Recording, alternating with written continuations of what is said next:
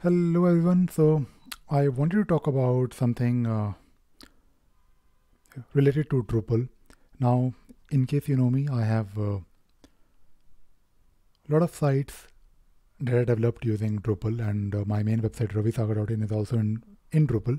Now, I want to show you today very quickly. It will be a short video, I promise, how to get started with Drupal, and I am also hoping to make few videos, maybe more than few videos on Drupal.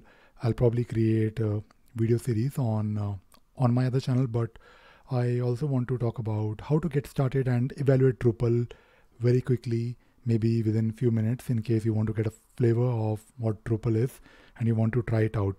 Now, if you are on the Drupal website, you can actually click on the links here to take a look at what Drupal is all about. You can download it on your local computer, and if you want to download it on your local computer, you might need to set up a LAMP or maybe Apache, MySQL, PHP, or you can of course use other solutions to get started quickly. But if you want, you can actually evaluate Drupal and take a look at it within a few minutes. So if you click on this link or this button called Try Drupal, you will be taken to a page where you will be presented with the option here, with these two options here, to either use Pantheon or Acquire.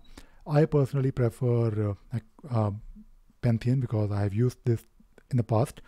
And if you go to, so basically click on this link, and it will let you create an account on Pantheon, and it will actually give you the ability to set up one Drupal instance for free, and you can use it for playing, you can use it for development, and they also have paid plans because in case you are a Drupal agency or maybe you want to do it as a business in the future, you can take a look at their packages as well. Of course, I'm not really trying to sell or promote them. I'm just trying to share my experience. So what you can also do with Pantheon is you can have different environments. So you will get one dev environment. You will also get the ability to push your changes from dev to production. So you can do these things using their online platform.